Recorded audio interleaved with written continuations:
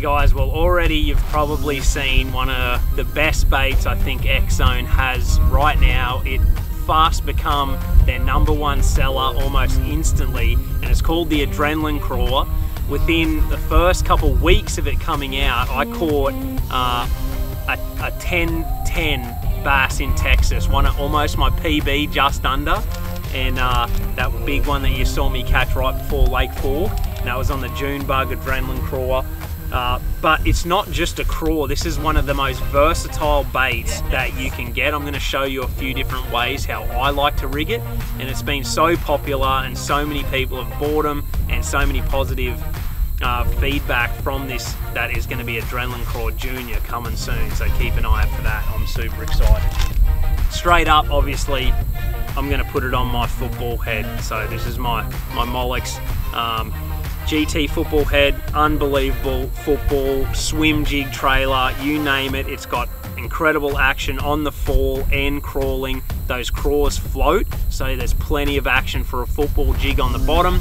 Great flipping bait for a flipping jig, and then the white on a swim jig is about as good as you can get.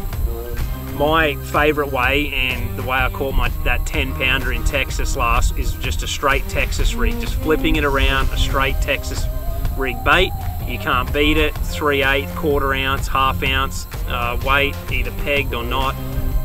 You can fish a Texas rig like that, Carolina rig, you name it.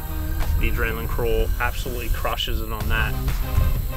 As a lot of guys do, like I like the Swammer on my chatterbait, but this 309 colour on the back of a chatterbait is an unbelievable trailer, especially when they're chasing bluegill and you want that little bit different action.